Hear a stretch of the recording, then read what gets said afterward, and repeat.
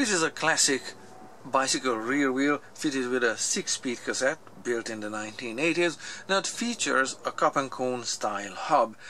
The cup and cone style hub has been with us for 100 years, but it's still featured on modern bicycles such as Giant Content 2020 model year. The wheels still come with cup and cone style hubs, so do many entry-level road bikes, entry-level mountain bikes, city bikes, cruiser bikes, very simple hybrid bikes as well. So cup and cones are here to stay. They are fairly straightforward to work with, but they are a bit of a tedium. In this video I'm going to show you how to adjust after this axle has been maintained or rebuilt or lubricated, whichever the case might be in your case. I'll show you how it's adjusted so that it's not wobbly. Let me just set it to wobble, such as, so that it's not wobbly side to side like this. Neither is it too tight or too binding, as they say. So I have here a greasy component which is difficult to observe, but I will use some of this, as well as I have another bicycle wheel there, also with the same cup and cone style hub with dry components. So I'm going to contrast the two of them. This one has a quick release axle, meaning the axle itself is hollow and this quick release skewer goes through it. So adjusting this play in the bearings is fairly straightforward in theory, but like I said, it's tedious. Before you adjust that distance, it's really important to make sure that the distance here at the end of an axle is identical for both sides. In this case, I'm just gonna snug it up like so. There, it's snugged up. The number of threads showing is 4 from the point where the threads start, which is right around here at my fingernail there. That's where the first thread starts. So that's 1, 2, 3 full turns, and if it's really snugged up, it's going to be about 3.5, almost 4 turns. I have exactly the same number of turns on the opposite side, so that's important that the axle be centered in the hub. Let me just find you the spot where the thread starts. Right around here. Right around here is where the thread starts. You can see that it starts, the first thread is being cut there and goes around once. So over here you have 1, 2, 3 and 4 full threads showing. The other side, which has about 3.5 or something like that, when everything is snugged up on this side, it's gonna be 4. I know this. So let me explain with the dry components how this is gonna be set up. What you see is out of that wheel, and what's exposed on this side of the wheel here, that you see this last lock nut, is this nut here.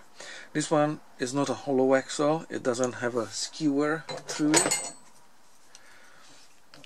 That's for that wheel. This one has a lug nut that holds the wheel in the frame. So this is the nut that you see right here at the cassette set, this lock nut. This lock nut has to be tightened up against a sleeve and the sleeve against this cone. This needs 2 wrenches rotating in different directions, 15mm down there, 17mm for the lock nut, holding the cone in place. So this is how this side where the cassette is, this has to be tightened first. This was tightened with 2 wrenches like so, while this was out of the hub. Okay, because this sleeve and everything and this 15mm component is buried and disappears inside the freewheel, and it's not accessible, so it has to be tightened up out here. The rest of the components will be accessible, all the lock nuts, and the last item that you see there is the edge of the cone. So you can see the edge of the cone right next to the spacer, or sorry, this dust shield. So a wrench needs to be placed on the 15mm, sorry, a 15mm wrench needs to be placed on this cone and the lock ring tightened against it. But the distance between cone and cone is critical. It has to be just right so it's not wobbly, and if they're too close together it's going to be binding as well. So in order to do this, before this lock nut is tightened, the cone distance needs to be, these ones are locked together already. This cone distance here, which is the loose cone, needs to be dialed in like so. Once it's positioned, and it's only by feel, how much play it has side to side, it has to have 0 detectable play side to side. Once it's done, overturn it a little bit to verify that it's binding and catching, and turn it back. Once you're happy with the placement of this cone, without moving the axle any further, because if you move the axle like this inadvertently, it's going to change this distance. So ideally, once you're fine-tuned where this cone placement should be on the axle,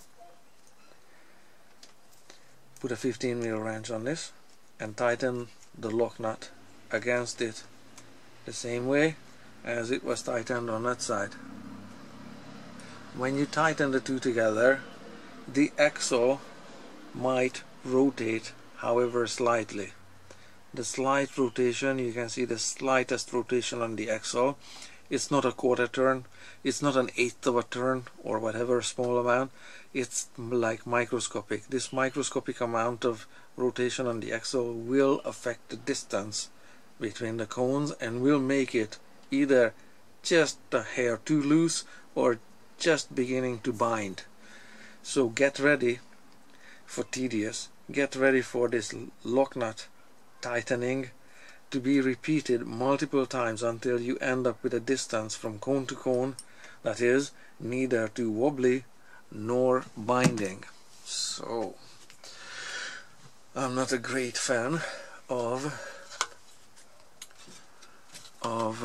cup and cone, but it's a design that's been proven and it works. So in order to start, because I have a second lock nut here, I'm just gonna back it away. I'm gonna work with the cone and that lock nut, but first, of course, I'm gonna have to dial in the placement of this cone. I'm gonna rotate the axle by my other hand, and right now it's loose and wobbly, and it's also wobbly this way. I'm shaking it sideways, also wobbly this way, so that's too much. If I tighten it, and I'm just going to rotate the axle with my other hand, with my right hand. Right now it's not wobbly.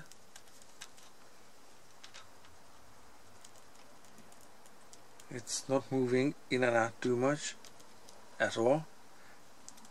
It's quiet and it's not binding. Now I'm gonna over rotate it and make it binding.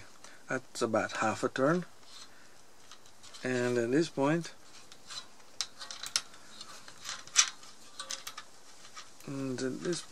let me just, okay, I know you can't really see binding, but maybe you can hear binding. this is a little bit binding, and I can make it possibly just a bit more pronounced. Okay, there you go. It's a little bit crunchy. So, but it has to be felt. There's no other way to describe it. That it's binding and it's too tight. Okay, so it needs to be backed off just a little bit, like so, not too much, and the lock nut tightened in about this position here. Of course, if the other washer and the other lock nut is annoying you, just get rid of it and work with just 2 things at a time. So that's gonna take me another, I don't know, 5 minutes to dial it in. It's finicky.